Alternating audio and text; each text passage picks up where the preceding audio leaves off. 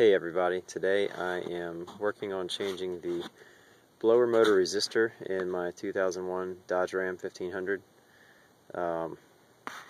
The third and fourth highest speeds on the fan still work, but first and second speed hasn't worked in, I don't know, probably 2 years, and I've just sort of dealt with it.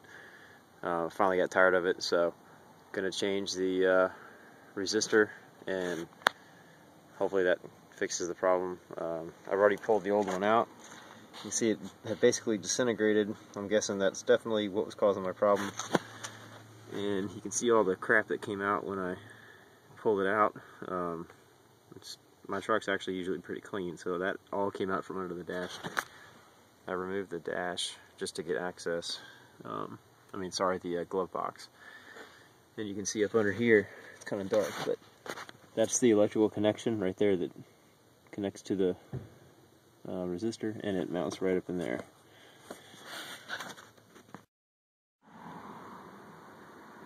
Okay, I'm getting ready to put the new resistor in.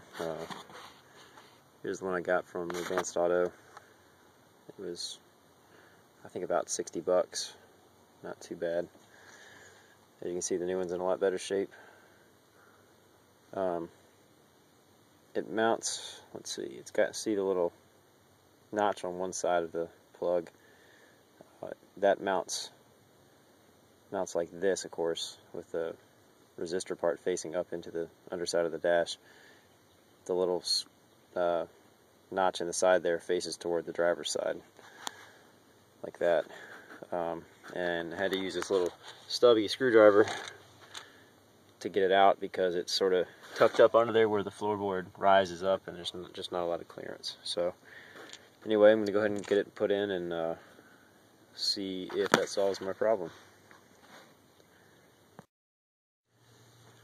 Alright, well, I've got the new resistor put in. So you can see it right there. To locate it, you basically just trace this wire right there back towards the firewall, and where it plugs in is the actual resistor. It just sort of tucks up into the underside of the dash there, and it just got 2 screws that holds it in. I mean, it's really a simple fix. The hardest part is just getting to it.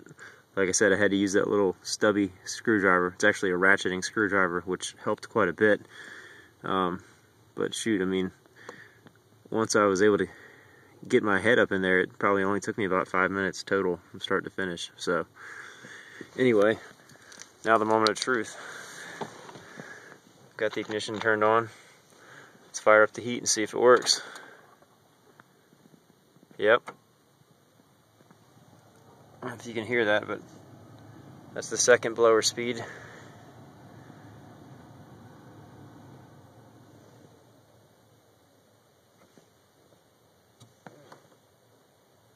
That's the first. There's 3 and 4. So it looks like we're back in business. Be nice to have all 4 settings working again. So, pretty easy fix. Like I said, it cost about 60 bucks and took maybe 5 or 10 minutes. So I hope this video can help. Thanks for watching.